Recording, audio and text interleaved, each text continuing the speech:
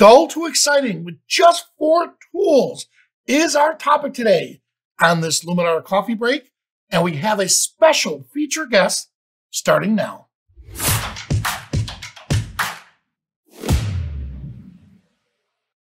Hello, everyone. So we do have our special guest today.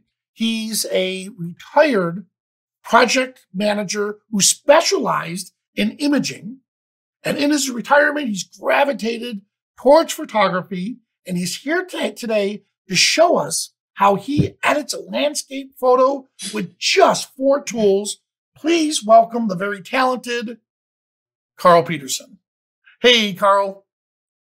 Hey, Vanelli. Thank you for that great introduction there. So yeah, I am a casual photographer now who quite often goes out on family trips and such. And when we do family trips and things, we can't always choose the time and the scenes that we want to photograph. We just have to take advantage of what we can. So I'd like to demonstrate to you how I take some of these casual landscapes that don't always... Oh, I'm sorry, Carl. Unmute, Carl.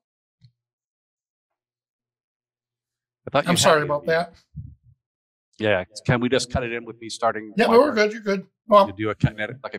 So, hi everybody. My name is Carl Peterson. Thanks for that great introduction, Vanelli. Sometimes when we go out and do photography on trips and such, we don't get to choose exactly the time of day or the weather or conditions like that. So I'd like to show you today how I take some of those not so bright pictures that we capture during those times and make them more exciting using just 4 simple tools using Luminar Neo. So let me go ahead and share my screen with you. And I have a photo here today that I took in Port Ludlow, Washington. It's overlooking the Puget Sound towards Whidbey Island. And then, unfortunately, even though it was a morning photograph, I got up a little later than I wanted to. So I didn't quite get my sunrise. And as you can see, it was overcast and somewhat dull. So let me show you how we can quickly edit this and make a better photograph out of it. One of the first things you might want to do when you're using raw images, a raw format image from your camera, is to use Develop Raw. You can go in and set the camera profile for your camera, so it'll do a little bit better job of converting the colors and such for you. Typically, you'll go down and you'll select Adobe Standard, and that will select the profile for your camera. You may have other profiles for your cameras. You can see my D90 here. I have things like landscape and vivid and portrait. So choose the profile that works for you the best. If you don't see your profile, Luminar Default actually does a very good job. In fact, for my particular camera, I can barely tell the difference between the two. So go ahead and I select this. In this particular case, you can see that my picture is quite dull. It's almost monotonic with, grays and blues, a little bit of purple. So I want to go ahead and add a little bit of drama to this. So I'm going to use the Smart Contrast tool here in Develop. I'm going to start pulling that up.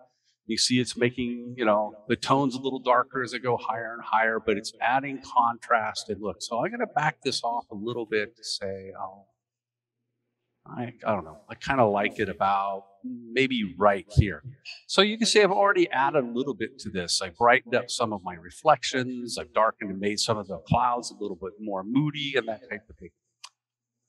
Whenever I'm shooting landscapes, I will almost always go to the landscape tool. And I like to apply dehaze. Dehaze will pull down the blue tones, and our eyes interpret that as being a sharper picture when we do that.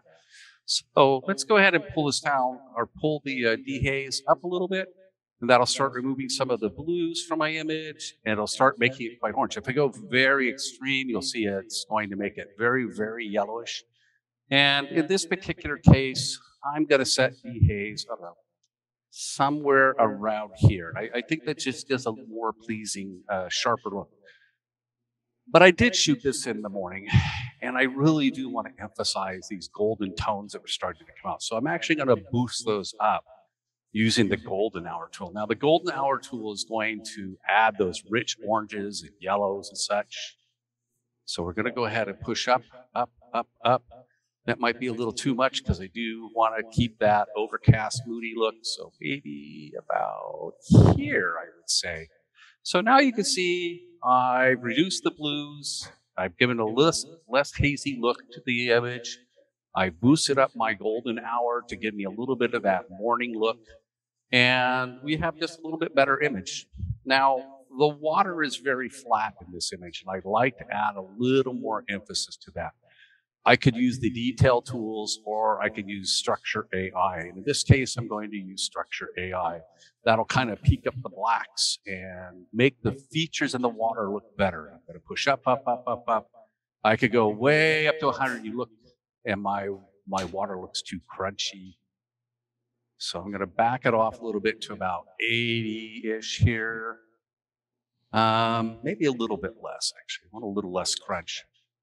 But the texture isn't quite right. So I'm going to go ahead and boost it. And that's going to make the smaller details have a little more oomph in my structure. And I don't want to do too much. And I'm going to let you see a preview. So here's without the structure. You can see it's a little bit blurry, a little bit flat. And then I'm going to release and let you see the full image. Wow. So now I have this very moody, textured image. And I'm not going to count this one as a tool. I'm going to make a global change, and I'm going to use crop.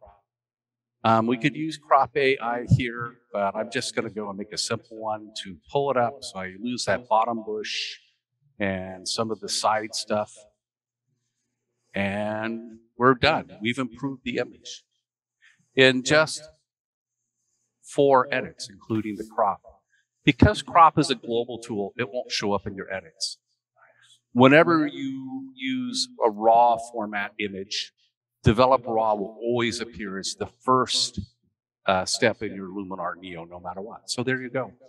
And because I get 4 tools in the list, I'm going to do one more thing for you. I noticed that I had a dust bunny appear in the upper part today. So let's go ahead and remove that dust spot.